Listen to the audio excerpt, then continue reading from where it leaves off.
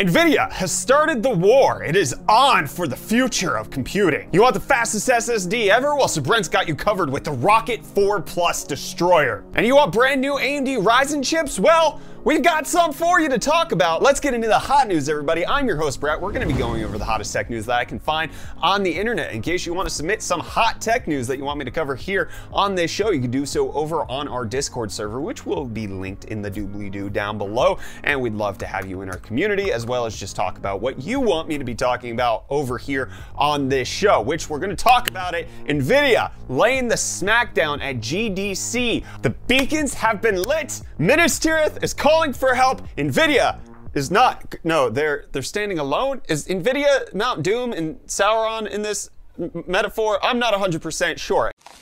Fool of a took. Anyways, Nvidia showing off that RTX and DLSS will work on ARM and on Linux. They are pushing forward with a future that is no longer going to be x86 or Windows centric. With them showing this off, specifically, it was Wolfenstein Youngblood having both RTX ray tracing as well as DLSS enabled on an ARM CPU. This was a MediaTek processor paired with an RTX 3060 graphics card. This obviously is hearkening to the fact that Nvidia is trying to purchase ARM for roughly $40 billion and take over that entire atmosphere. As we can see from what Apple's doing with their M1 chips, ARM does appear to be the way of the future for at least a large portion of the computing space, both professionals as well as college students, as well as just people who want a cheap, easy to use piece of crap. Well, that's Apple for you, and that's a large chunk of the pie. And if Apple's moving that way, we're starting to see that Qualcomm's getting into the game with x86. Microsoft also pushing that with their SQ2,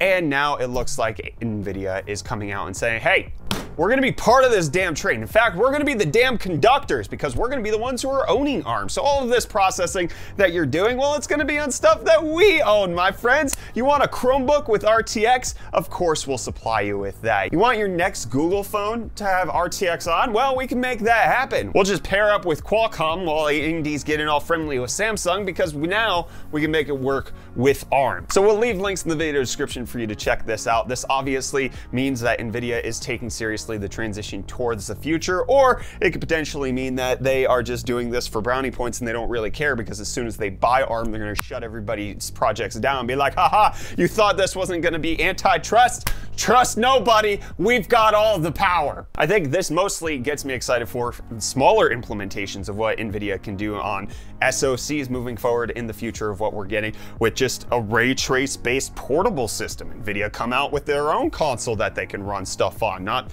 the other one that I'll never name because they're a giant shady piece of crap company, which Nvidia is as well, but they never screwed me over personally. And they're not gonna screw you over when it comes to getting Windows 11 support, because that now exists. Talking about not supporting Windows in the previous thing, but now Windows 11 support being added on the latest Nvidia drivers in case you want those, my friends. In case you want a software update for your car, don't worry. If you spend $10,000 on your Tesla Model 3 or Model Y, boy howdy, you're gonna get the most useless thing that Tesla's released so far, the Smart Shift technology, which determines when your car is going to be in drive or reverse based on context clues, and then gives you a little swipey boy right over there on the little menu in case it screws up and misguesses and you just plow right into the pillar right in front of you at Target. You know why Target has those giant red balls? Not because it's for Clifford the big red dog, no, because they're trying to protect the damn store from people driving into it. And guess what? If Tesla determines you're trying to go forward when you're trying to reverse, you smack that accelerator because it goes quite quick, you're going straight into the dollar section of Spot, my friend. It's not gonna be a good time for nobody.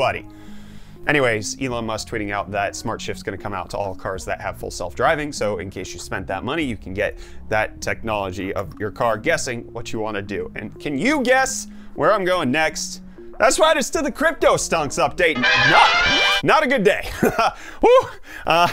Bitcoin down 2.68% in the last 24 hours, almost crossing below $30,000 at 3647 as I'm recording this. Ethereum also having a particularly nasty day, down 4.5% to 1787. Dogecoin also just kind of wetting the bed a little bit, 4.16% down, close to being below 17 cents on the day. GameStop not having as bad of a day, closing up 2.65% almost 3% to end at $173.49. AMC having a little bit of a slide, being down roughly 1% to close at $34.62. Not as bad as last week where we were seeing 5 to 10% drops every single day, but I mean, AMC doesn't have much further to fall, being at $34. However, considering they started the year at, like $2, I think they're still doing all right. You ever get upset about the market, just zoom out, okay? And if you ever feel like you don't have enough anxiety, zoom in, all right? You need to know microsecond by microsecond which way is the candle going. Is it burning at both ends? Who knows? Well, Canada's about to burn their electric grid because there's a new company that's bringing in over 1 million Bitcoin mining rigs from China to Canada so that they can start mining. Optimum Mining Host and BlackRock Petroleum Company are bringing in 1 million Bitcoin mining rigs, moving them over from China, which is now cracking down on cryptocurrency,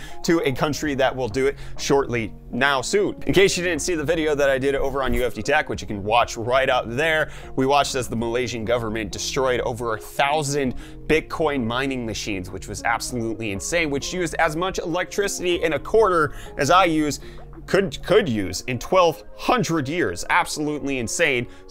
Canada, they're renewable somehow, okay? Canadians are so nice, they'll just be like, hey, it's okay, yeah, you can go ahead and mine Bitcoin in our, what? Oh, that's a terrible accent, don't do it.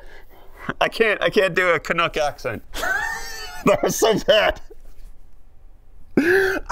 What's so dang bad in a good way is Sabrent's new Rocket 4 Plus Destroyer, which is just a giant adding card that you can slot in a whole bunch of the Rocket 4 Plus drives, which are amazingly fast, by the way. You can get 32 terabytes at 28 gigabytes per second. Tweaktown testing this over, Sabrent tweeting this out. As you can see there, that is some very fast drives, each of them offering anywhere from 5 to 7 gigabytes per second read. When you add 8 of them in RAID 0, you can get up to 28,000 megabytes per second, which that math doesn't perfectly scale, but you could also have some redundancy in there as well. Okay, 16 terabytes at 28 gigabytes per second, all right? And then it also has some redundancy so that if you lose something, you have a little backup. Yes, please, all right? This is gonna cost me more than my entire life's wages ever, in all the ones in the future, but Sabrent, what's up? Hot News could use faster SSDs because I process the news faster than the slap chop can process an onion, my friends.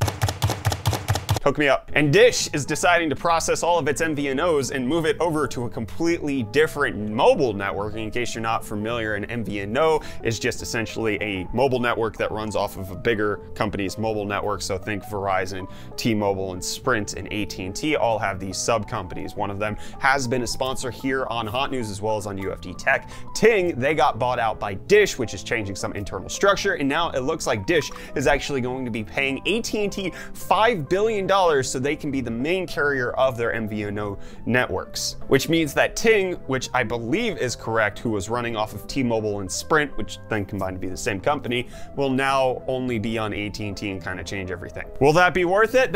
What do you think of AT&T? I've heard good things, I've heard bad things. All mobile phone carriers kind of have all of their issues. Let me know what you think of AT&T down below in the comments, and I'll let you know what I think about this. Peloton, getting into the video game industry, trying to launch an in-app video game where you roll a wheel down a line and you try to keep up with the pace of what it wants you to do, and this looks like a terrible Beat Saber knockoff somehow mixed with Audio Surfer. Just, it doesn't look very good. I've seen a few videos. Even the person who's writing this article is like, this was confusing and way worse than just like following an instructor. But the bright side is your child's not gonna die on this, I think, all right? The Peloton just, there's that child who died on the treadmill. Whether or not they're gonna get whacked in the head by one of these rolly video games, probably not. That's a good chance no. And there's a new report coming out that's saying good chance yes, AMD might be getting an Epyc chip that might have HBM2 memory on it to combat Intel's Sapphire Rapids, which will have HBM memory on it to make things super fast in processing. This is not 100% confirmed, just the report is that AMD is exploring whether or not to do this, or if they're just gonna keep on going with their 3D V-cache technology where they can stack that, or if they can somehow find a way to combine both of these with the cache being stacked and really fast, but then also having HBM2 memory on there somehow.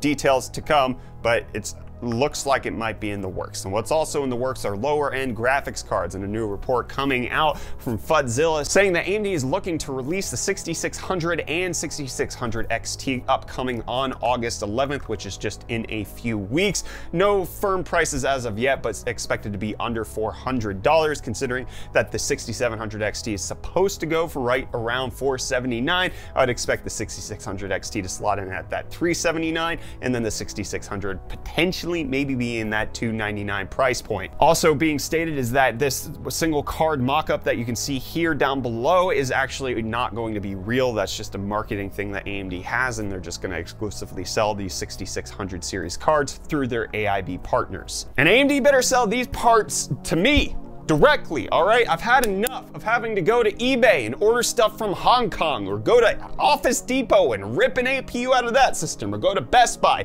and rip an APU out of a system that didn't even have a display out on the motherboard, even though it had an APU in the gosh dang system. I'm tired of this crap, AMD. Just let me buy it from you directly. Lower end chips coming from AMD, according to new reports that are coming out. A Ryzen 5 4500, Ryzen 3 4100U, as well as an Athlon Gold 4100GE. The 4500 expected to replace the 3500, which is 6 cores, 6 threads. The Ryzen 3 4100 expected to replace the Ryzen 3 3100, which is 4 cores and 8 threads. And then that 4100GE will have 4 cores, 4 threads, and then a Vega 3 compute unit GPU on there for really low-end office production stuff that you might need to get done, where you do need some accelerated graphics, but not into the tune of actually doing anything really with it. All of these chips should exist. AMD, sell them to us. It's still only going to be Zen 2. That's totally fine, all right? Give us the Ryzen 5 4500 for like $179. I'll take that. The Ryzen 3 4100, $109. That'd be great. I'd love to see all of these on retailers, all right? No system integrators. I mean, there can be system integrators. I'm okay with both, but I want retail. AMD, do you hear me? All right, I know I'm just a small little customer that you don't care a pittance about. Sell these to us, please. That's what Intel's saying to Global Foundries. Sell me. Sell me to sell you to me. I want you, Global Foundries. Come here, baby. Go watch yesterday's episode of Hot News, where we're talking about how Intel's just trying to slop up all of AMD's sloppy seconds. See you tomorrow, my friends. Cheers.